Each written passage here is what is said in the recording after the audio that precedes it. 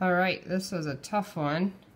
So first I'm going to draw it again for you because drawing it will help figure out what to do later on. So S normally has 6, 1, 2, 3, 4, 5, 6. And so we see our two oxygens, 1, 2, 3, 4, 5, 6. Draw my line. 1, 2, 3, 4, 5, 6. Oh boy, that was bad. 6, draw my line. That one right now is not there.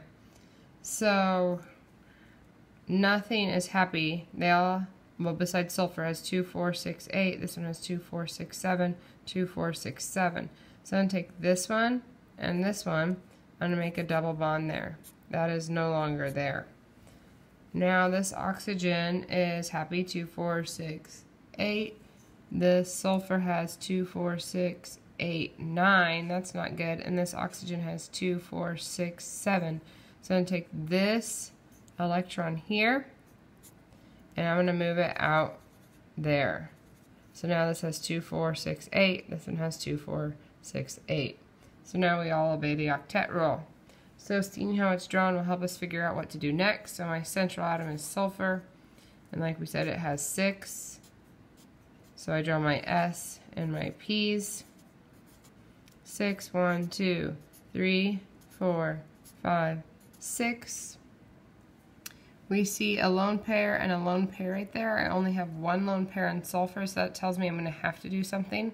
I see 1, 2 bonding spots. I see 1, 2, 3 bonding spots. So we're going to have to make some fixes here. So first I'm going to do oxygen. And it has an S and 3 P's. And it has 6, 1, 2, 3, 4, 5, 6. I'm going to draw the double bond. And this counts as 1.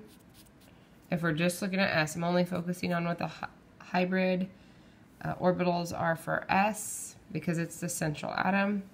So right now I have no bonding spots, so I'm going to excite this electron right now out into D. Now I have 2 bonding spots, even though I just need 1 from right there.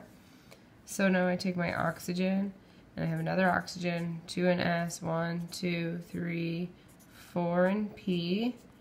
And I'm going to make a bond here. That's my single bond right there. So now we have S and P, P, P, but that counts as 1. But remember how I moved this electron out here? So I'm going to take this electron, it's not going to be here anymore. I'm going to move it out here. We see on oxygen 1, 2, 3 lone pairs, 1, 2, 3 lone pairs, and 1 bond, 1 bond. This oxygen, 1, 2 lone pairs, 1, 2, and a double bond right there. Sulfur lone pair, single bond, and double bonds right there. So this becomes, there's an S, and there's 1, 2 P's, S, P, 2.